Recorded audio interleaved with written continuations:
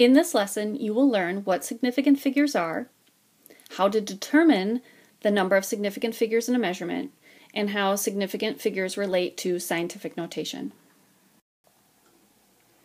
Here's the definition of significant figures. When you are looking at the numbers in a measurement, significant figures are the numbers that have actually been measured, and that would include your estimated digit. So you might be thinking, well, what kind of numbers wouldn't be measured? And that would usually apply to zeros that are just holding place value. In fact, the rules for determining significant figures used to look like this, and most of them were about zeros and determining if they were significant or not.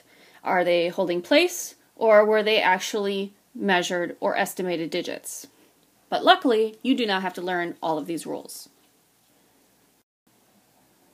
Here's the rule that we are going to use to determine the number of significant figures in a measurement. It might sound a little funny, but once I'm done explaining, hopefully it will make sense. The rule is dot right and if not left. It's actually two rules in one. Dot right refers to if the measurement has a decimal point. Then we will count to the right.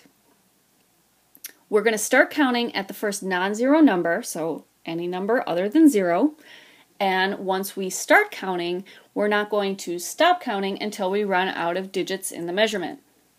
So in 1.230 nanometers, we have a decimal point, so we're going to count to the right, meaning we're going to start on the left and work our way to the right. So the number 1 is a non-zero number. That will be our first significant figure. The 2 will be our second, the 3 will be our third, and the 0 will be our fourth. So this measurement has 4 significant figures, or 4 Sig Figs for short. In the measurement 0.0023 grams, it has a decimal point, so we're going to start on the left and work our way to the right, dot right. But the first number is a 0, and so we're going to skip that. We're going to skip the second 0 and the third 0 as well. We start counting at the first non-zero number, which is the number 2, and then there's a 3, and so that's going to be 2 Sig Figs.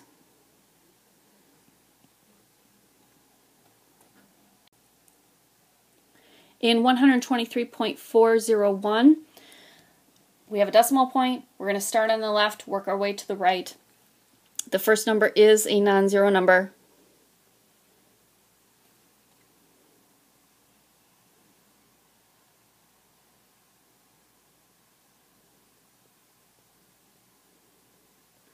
This measurement has 6 significant figures. And finally, we have 10 degrees Celsius, 10 with a decimal point. And the reason that it's there is so that that 0 is significant. And this measurement has 2 significant figures.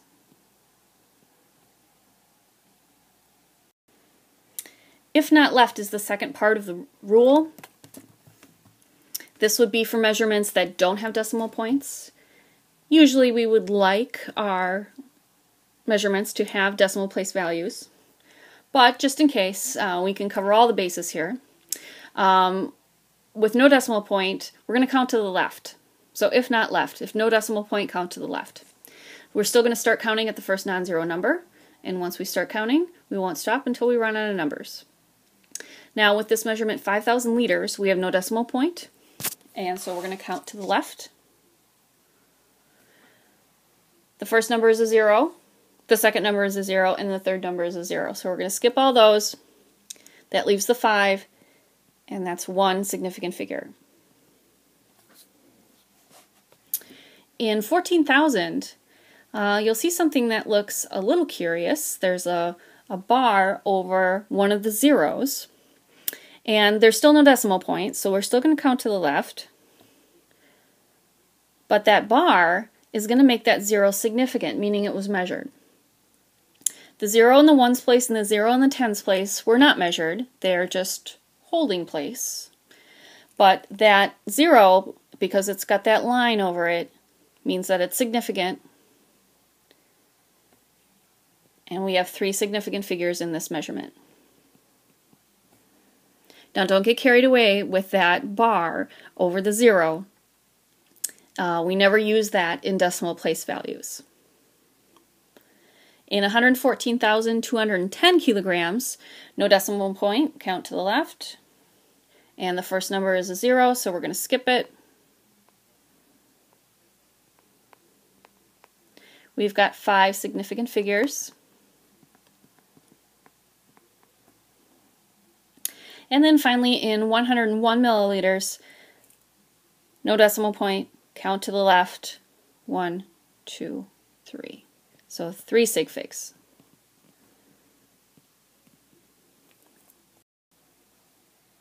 Please take a few minutes to determine the number of significant figures in each of the following measurements. Pause the video now and then come back and check your answers. In 0.090 centiliters, we have a decimal point, so we're going to count to the right. The first 2 digits are zeros, so we're going to skip those. And then we've got a 9 and a 0, so that's 2 significant figures. If you think about this measurement, it is so small that we don't have any tenths.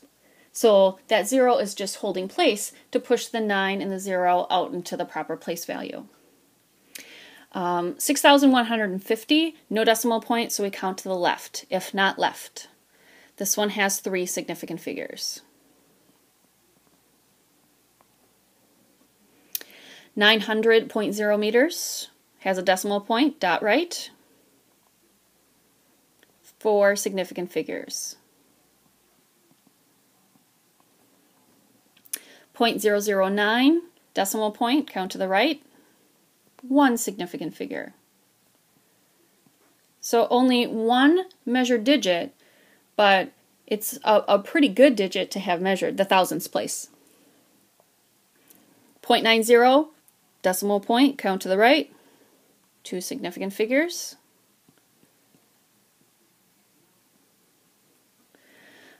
Think about the significance of that 0. Without it,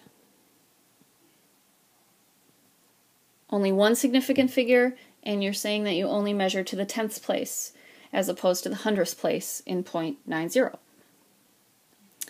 6,700,000, no decimal point, so we're going to count to the left.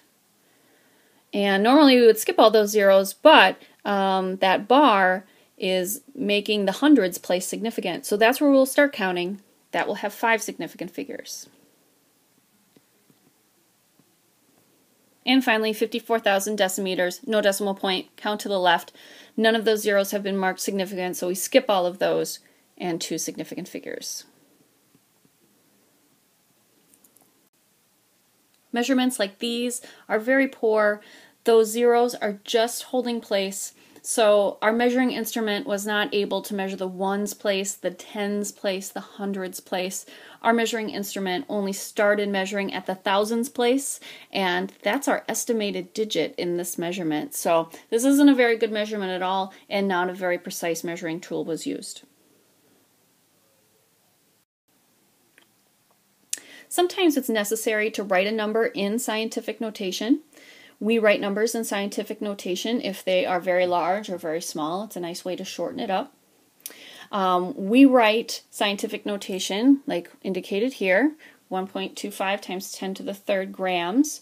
We never write an E instead of times 10. That's what your calculator does, but that's not acceptable for us. Within scientific notation, we can have positive powers of 10 or negative powers of 10. If the power of 10 is positive, think multiplication when you are attempting to take a number out of scientific notation. So in 1.25 times 10 to the third, 10 to the third is 1,000. So this is like 1.25 times 1,000. And if you have a negative power of 10, like 1.25 times 10 to the negative third, 10 to the negative third is 1,000th. So this is 1.25 times 1,000th, or divided by 1,000. But whether you're taking numbers into or out of scientific notation, you want to make sure you always preserve the number of significant figures within the measurement. So we're going to take some numbers out of scientific notation and write them as ordinary numbers. We want to preserve our number of significant figures, and all you need to do is look at this beginning part right here, and that will tell you how many sig figs. Most of the time you're going to see decimal points, so most of the time you'll be counting to the right, dot right. This has 3 significant figures, and so when we take this out of scientific notation, we still want to see 3 significant figures. With a negative power of 10 here, we're going to move our decimal point to the left, because it's like we're dividing by 100. I don't want to just write 0.02, that's only one significant figure. I'm going to want to add in my zeros so I have my 3 significant figures. And I'll put some units on there. Okay, and 5.0 times 10 to the third, look right here, this is 2 significant figures. And so I want to see 2 significant figures in my answer. I have 10 to the third, so that's like multiplying by 1,000. We're going to move our decimal point to the right. Okay, and I want to have 2 significant figures, so I do not want to do this, put a decimal point at the end, because that would make it 4. I'm going to put a bar over the 0 in the hundreds place. That gives me my 2 significant figures. And the other 2 are just place values, placeholders, so that we can have all the digits in their proper place value. And next we're going to put some numbers into scientific notation. We want to preserve our number of significant figures. So if you just look at this first number here, decimal point, count to the right, 3 significant figures. We want to make sure we have 3 significant figures once we're all done writing the number in scientific notation. And we have a decimal point that we're going to want to move so that we have just a single digit non-zero number in front of the decimal point.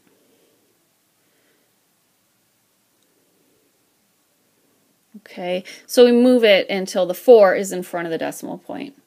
So 4.5, and we want to have 3 significant figures, so 4.50 times 10, and then we moved it 5 places, so it's times 10 to the negative 5th.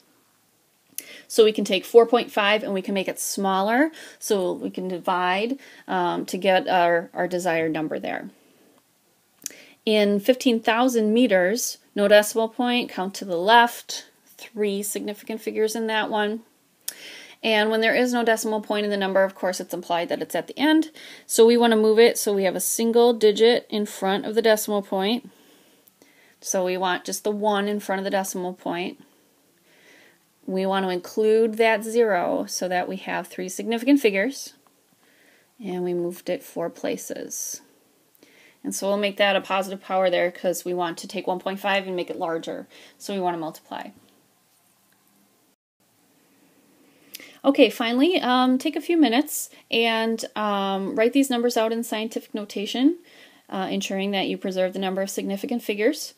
Pause the video here, and then you can check your answers when you're done. In our first measurement, we have only 1 significant figure, and so we're just going to have a 1 times 10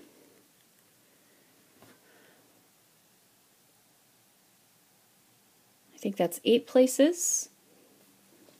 So times 10 to the negative 8th. Okay, in the next one we have 2 significant figures. I'll do 3.1 times 10 to the 3rd. In the next one we have 4 significant figures.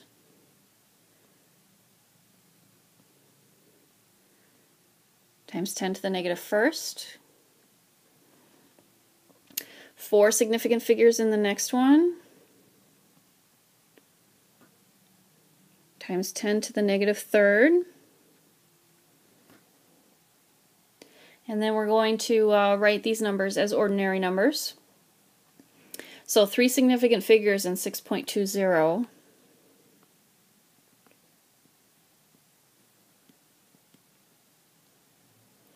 Okay, make sure to put a bar over the 0. That's right there next to the 2. The rest are just going to be placeholders. 4 significant figures in 9.430.